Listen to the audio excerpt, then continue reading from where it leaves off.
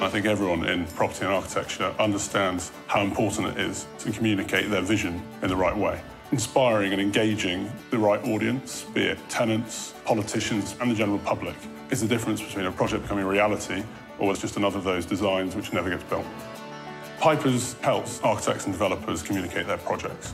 We create models, websites, apps, exhibitions.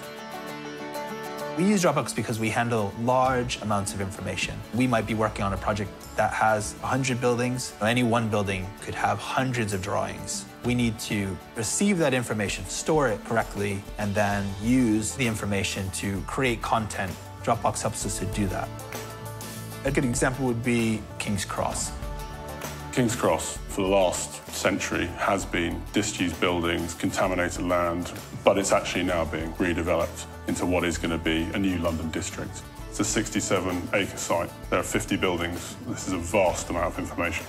Prior to Dropbox for Business, trying to organise all this information was a project management nightmare, causing huge hold-ups on our projects. With Dropbox for Business, we're able to manage, share and archive all of this information seamlessly and efficiently, meaning we're able to get on with our projects.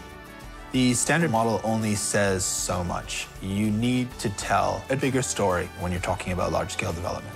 We created an interactive table that could be used to explain large-scale developments in more detail.